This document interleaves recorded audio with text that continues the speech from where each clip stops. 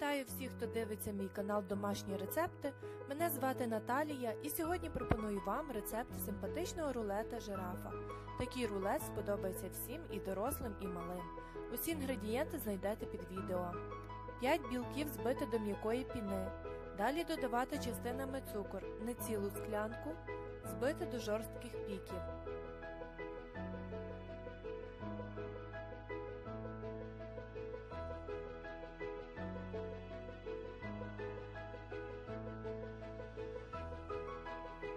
Решта цукру додати до жовтків і збити до посвітлішання.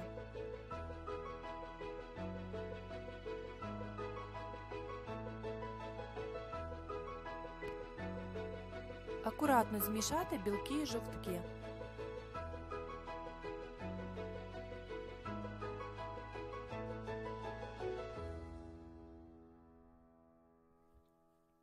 Борошно змішати з розпушувачем. Просіяти до яєчної маси в 2 етапи неповну склянку. Залишити приблизно 2 столові ложки борошна. Перемішати.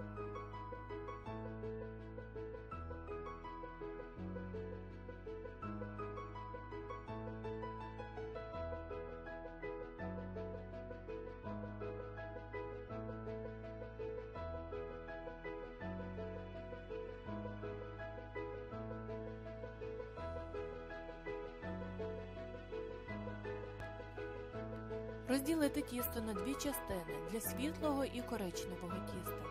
Світлого тіста у мене буде трохи більше. До нього замішаю решту борошна. А до коричневого тіста вмішаю 2 столові ложки какао.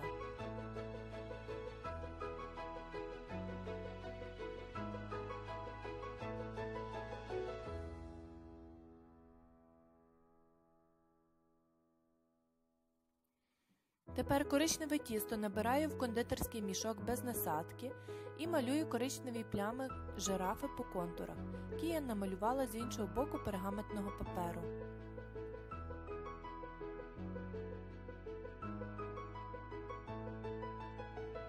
Світлим тістом заповнити всі проміжки між коричневим.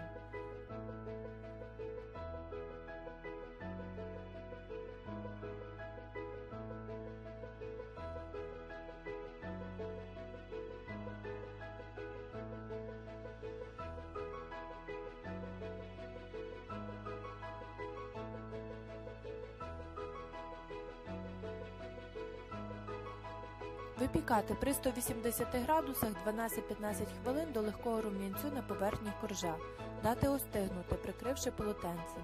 Це потрібно для того, щоб корж не присихав або м'яким, і ми могли з легкістю його скрутити в рулет. За той час полуничне пюре довести до кипіння, дати трохи остигнути, нанести на поверхню коржа.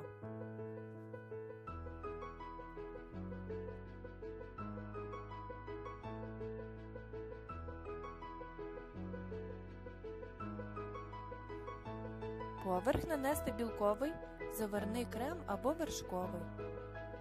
Закрутити в рулет.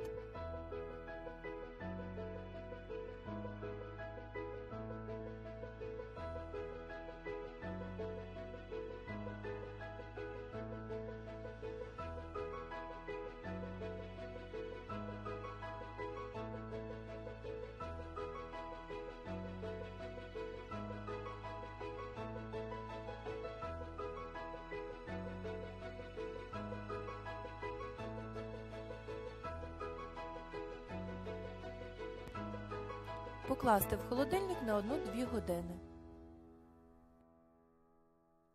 Смачного, підписуйтесь на канал, мені буде приємно бачити ваші лайки і коментарі. І до нових зустрічей!